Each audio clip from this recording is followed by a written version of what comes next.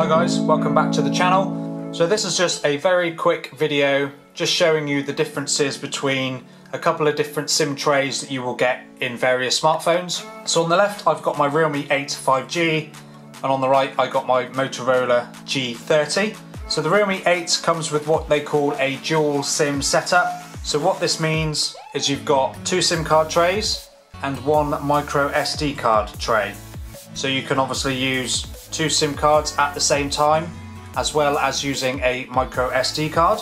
And then the hybrid SIM, which is what the Motorola G30 has, means that you can have two SIM cards, but unfortunately you can't use two SIM cards and a micro SD card at the same time. You have to use one SIM card and a micro SD, or just two SIM cards.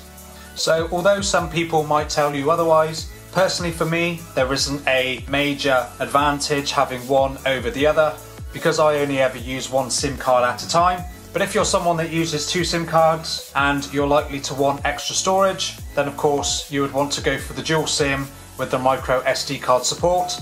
But if you're someone like me who just has one SIM card and then obviously wants to use a micro SD card as well, then the hybrid SIM is going to be absolutely fine.